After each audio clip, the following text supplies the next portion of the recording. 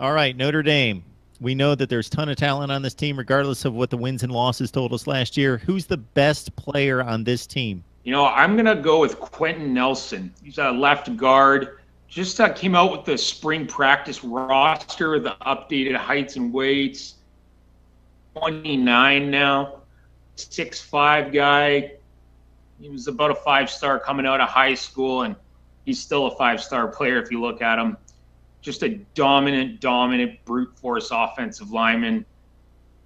He really gets after defensive linemen, just mauls them, gets to the second level. He pulls really well. They can run behind him all year and be really successful, especially with Mike McGlinchey, arguably the best left tackle in college football beside him.